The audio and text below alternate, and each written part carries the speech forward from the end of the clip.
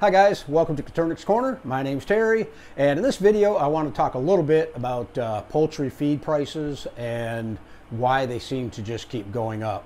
Have you ever wondered why the cost of feeding your quail keeps going up? I've talked with multiple quail breeders who have either quit keeping quail altogether or have cut their flocks back to more manageable numbers, and all of this is due to the cost or the rising cost of feed. I too have noticed increase in my feed bill, so I've decided to do a little bit of research and find out what's going on and how long we can expect retail feed prices to be inflated. There's two main grains that determine the cost of poultry feed. They are corn and soybean. You have to go back a couple years and look at the market numbers to see what's going on, but let's look at corn first and see what happened. Last summer, there were storms out in the Midwest which destroyed a lot of crops, and on top of that, there was a strong export demand from the U.S.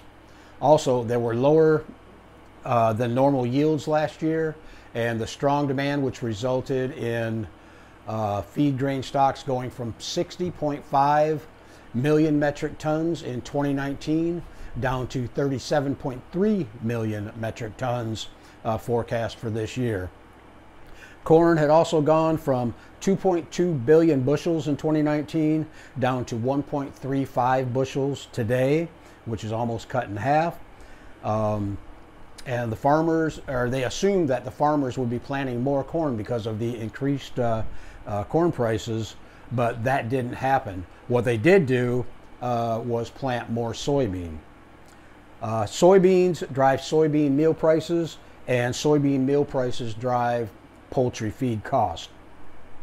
Poultry feed cost is projected to climb 11% by the end of this year. Soybean numbers are driven by acreage, and we went from having 89.2 million acres of soybean back in 2019 down to 76.1 million acres today. And that has taken soybean stocks down from an almost record high of 900 million bushels down to the current forecast of 120 million bushels, which is almost a new record low. And all this happened within the past 2 years. So another major issue was that China has increased their import of soybean to supplement their growing need for hog feed. China's hog market was almost completely devastated or decimated by the African swine fever. So now, in an effort to rebuild their hog feed, importation of grain is only projected to increase, thus putting further demand on the U.S. and Brazil. I did talk to the manager of a local feed store. Jordan Moody of Futurals Feeds was very helpful in giving his input on the reasoning behind the rising cost of feed and what market projections can be expected, and also what we can do to alleviate some of those higher feed costs. Mostly commodity increases that we've seen, so your corn, your wheats, your milos, safflower, sunflower, all of those have gone significantly up. We're seeing freight increases across the board, whether that's in the state of Florida, just from Tampa to here, Plant City to here, that kind of thing. But a lot of your grains are brought in from the Midwest, that area, so we're seeing the increases coming to Florida, and then from Florida, North Florida down in here. But it's primarily just commodity increases. It's been bad crop years. We haven't been able to get peanut hay the last 2 months or so because of all the rain up in the North Florida, South Georgia area. We're seeing a lot of, I've seen straw increases this year, which we haven't seen in a long time. So just, I think the weather, the bad crop year, fuel, all of that is kind of coming to a head and really creating these pretty large increases. I mean, I've seen corn go up. It was going up 50 cents to 75 cents a bag every month for about a 3-month period of time. So you're talking 15 to 20% increases from the beginning of the year till now. Same thing with sunflower seeds, safflower. Safflower took a huge increase. percent in return resulted in a lot of pigeon feed increases. Those are very grain oriented. They're mostly safflower, wheat, barley, oats, things like that. All of those have just steadily risen over the past few months. But mostly crop related is the main thing. Beyond that, it's a little bit of fuel, but it's mostly the commodities increases. I heard that China's got a lot to do with the cost of feed. We're exporting a lot of feed to China for corn and soy. Sure. The very original increases that came down were China bought up a lot of futures of stocks, so corn stocks, soybean. I believe those are the main two. So your bushel prices rose immediately from that alone. Those have trickled down a little bit, but they're maintaining steady at a higher rate. That was the initial boom, was that China bought a lot of futures up. When the crop came through, the crop was bad. So when you combine those two, it was a huge jump, that initial wave. And we've just maintained a steady increase over the last few months after that. Is there anything you can recommend that people do to supplement their feed to save a little bit of money? Sure. A lot of people have started making their own scratch in a way. So taking wheat, milo, and a corn, combining their own scratch versus buying a pre-bagged bag of scratch. That's helped. Our layer feed, so for the chicken people, the layer feed has maintained a very relatively low price. It's been much higher in the past. It's been up to $17 in the past. It's down to $15 and a quarter. So that's maintained relatively low.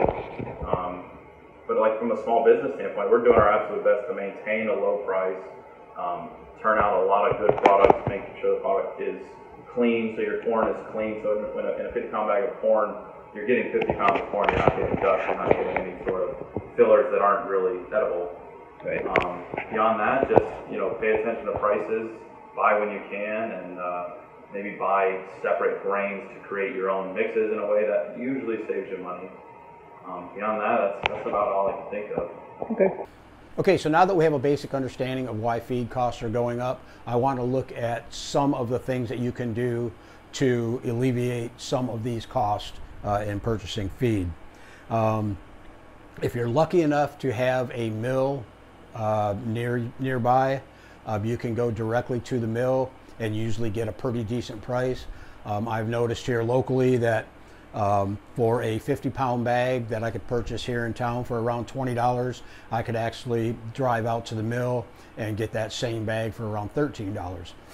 The problem that I'm having is, one, the mill is so far away, it's halfway across the state, and two, they want you to order 1,000 pounds of feed in order for them to sell it to you basically at a wholesale cost. So there are some other ways that you could supplement your quail's diet to kind of offset the cost of feed. Although I've never done this, a little browsing around turned up a few ideas that you could use to supplement your quail's feed and hopefully lower out-of-pocket expenses. First thing is you can grow fodder and feed that to your quail. Next was healthy greens and vegetables. Kitchen scraps and garden leftovers, fermented grains, which I do ferment feed, but I don't ferment grain. Mealworms, black soldier fly larvae, safflower meal, cornmeal, soybean meal, and fish meal are all supplements that can be made. Although fish meal, it's high in protein, but it may make your eggs have a little bit of a fishy taste to them, so kind of watch that one. If you guys have any other ideas on supplements that we can use to supplement our feed, post them in the comments down below. I'm always interested in new ideas. Okay, so I hope this gave you a little better understanding of why the feed costs have increased over the past couple years and what you can do to alleviate some of those costs.